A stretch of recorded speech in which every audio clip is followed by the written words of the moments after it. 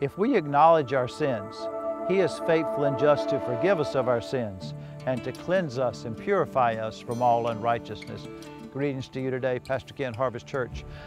Talking about the Lord's Prayer, right? Give us this day our daily bread, how He provides our needs on yesterday. Today, that Lord's Prayer goes on to say, forgive us as we forgive others, right? Forgive us of our trespasses as we forgive others.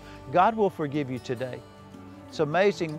God says, whatever you've done, maybe you're feeling really guilty and a lot of shame, a lot of condemnation on your life today. Throw that stuff off, because 1 John 1:9 says, if we acknowledge or confess my sins, my wrongdoing, my failures, then He will be faithful and just to forgive me. God loves you today. God is not angry with you, mad at you, pushing you away. God's saying, come to me, because He loves you and He cares about you, because He wants to forgive you.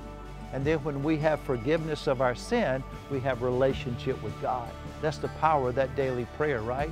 Lord, forgive me. I want to be back in relationship with you.